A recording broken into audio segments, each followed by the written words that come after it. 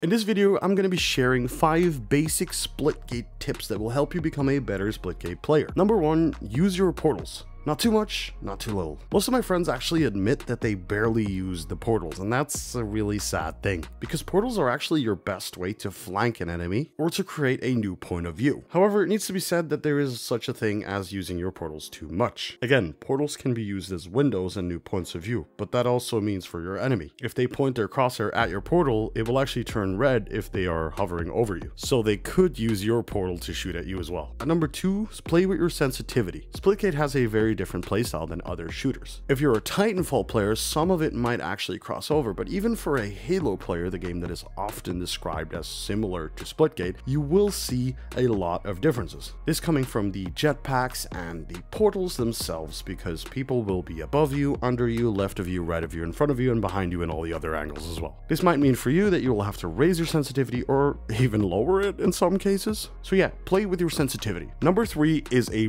basic FPS tip. This is true for any FPS game, and that is to center your crosshairs. If you've ever played an FPS and you don't know what this is, let me inform you. When you're running around a corner, or you're going into a room, instead of looking at the ground, looking at the roof, or looking all around you, look at the place that is most likely to have an enemy, and try to keep your aim at chest height or preferably even head height. If you do this, you will get more kills than if you don't. If you're looking at the ground and you have to face up and then start shooting someone and you're shooting them in the leg, that's not gonna work, brah. And at number 4, portal peeking. Use your portals to create a new point of view behind the enemy or in the flank so you can hit them from there, but also angle them in a position where you could actually use the area under the portal as a little bit of cover for yourself. You can also use these portals to check if the next room that you're about to run into is actually clear. And the last tip, please use your grenades. Please do. I see so many guys run into a room with open portals from the enemy, you hover your crosshair over it, you can see it's red, there's definitely enemies behind it,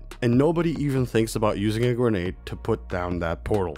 There's an enemy about to come through it. Why not smash the portal in his face? That's where I'm going to leave this video. I'm actually considering of making a portal tips video because I do have a couple more. So let me know in the comments down below if you'd be interested in that. And leave a like, subscribe, and hit the bell so you don't miss an upload. And stay grizzly.